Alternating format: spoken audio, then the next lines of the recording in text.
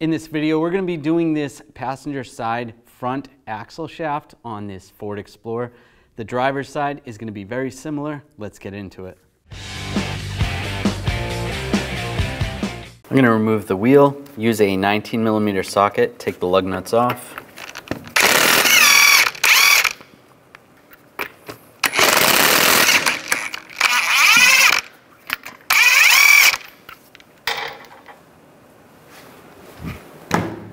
And remove the wheel. And remove this nut. Use a 32mm socket. Take the nut off.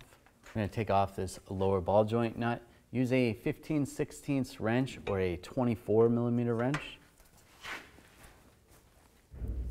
Loosen up the nut.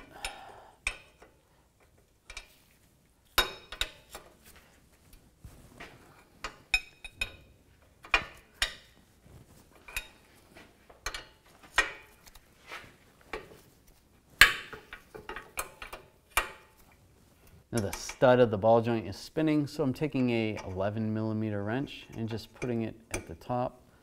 Then I can loosen up the nut this way. That's going to keep the stud from spinning.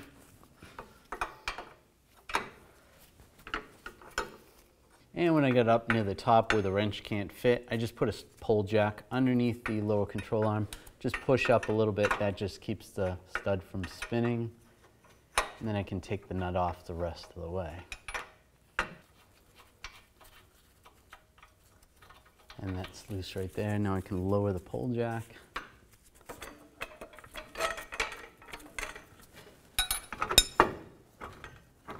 And luckily this is loose enough. I can just take that nut off, just pull it down.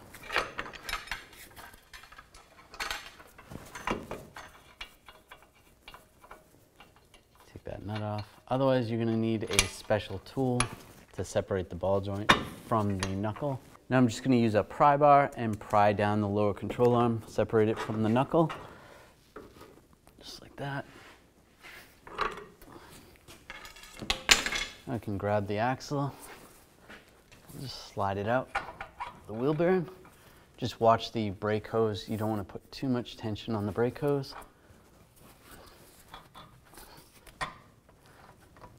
Try to pop it to the side.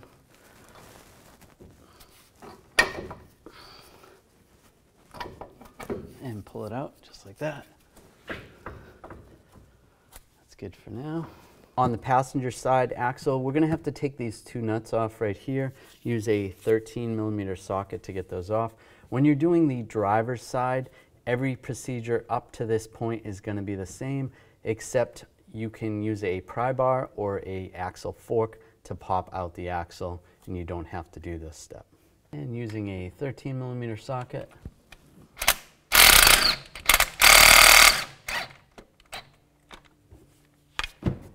take the nuts off.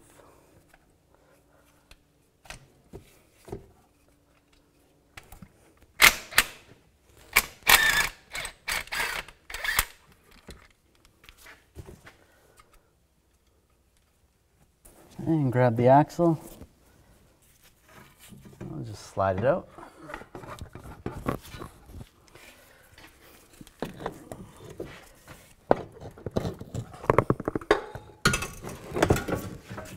And there it is.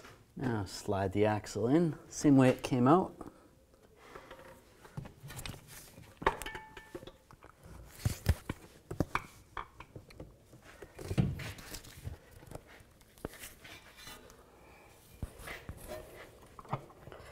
And when you were taking it out, you might have lost a little bit of fluid from the transmission, so you might want a drain bucket, and you might want to check it afterwards.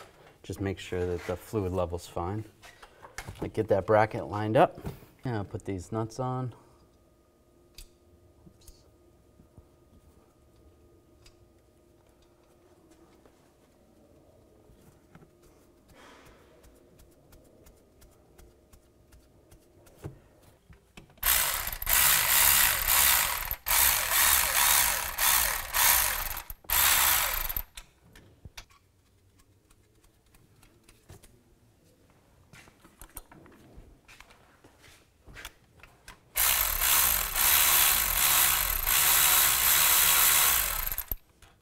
Then you want to torque these to 18 foot-pounds.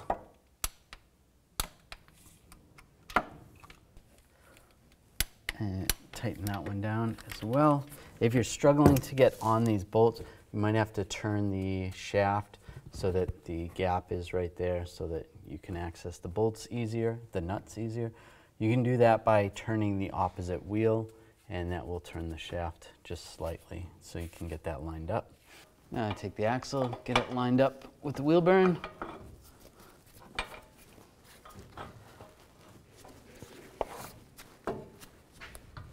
Just try to get that started. You might have to twist the wheel bearing a little, or twist the axle.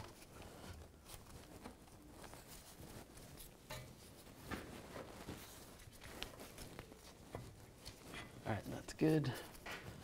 And using a pry bar, lower this down and get the knuckle lined up with the lower ball joint.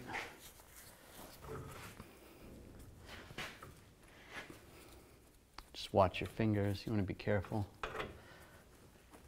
Get that to line up.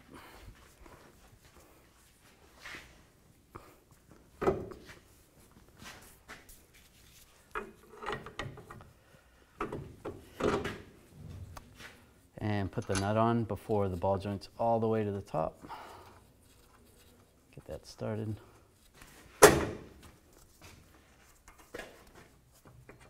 And underneath, I'm just going to put a pull jack, put a little bit of pressure underneath the ball joint. And the stud should stay so that I can tighten that nut down a good amount. And if not, I'm going to have to put a wrench on the top of the stud to prevent that from spinning. And we'll just start tightening it down. If you can get a torque wrench in there, you want to torque this to 148 foot-pounds, but do the best you can.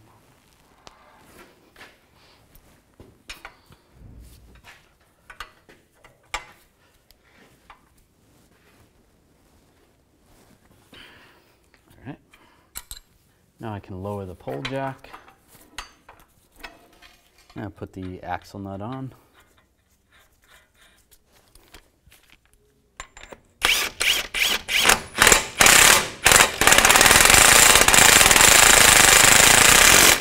Just snug it up first. Then we're going to torque it. I'm going to use a pry bar to prevent the hub from spinning while I'm torquing it. Just go down to the floor like this, in between the lugs, the studs. Then I'm going to torque this nut to 258 foot-pounds. There we go. And install the wheel. Line it up. Put the lug nuts on.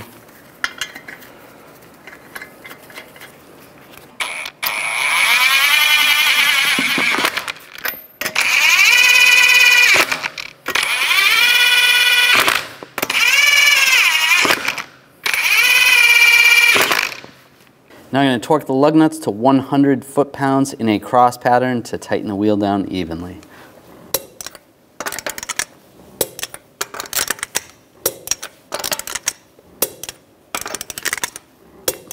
Just go around again, double check.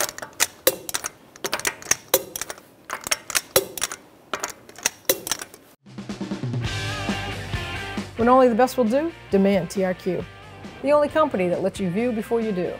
TRQ is committed to offering the highest quality aftermarket auto parts that are engineered for peace of mind. Thanks for using and viewing with TRQ.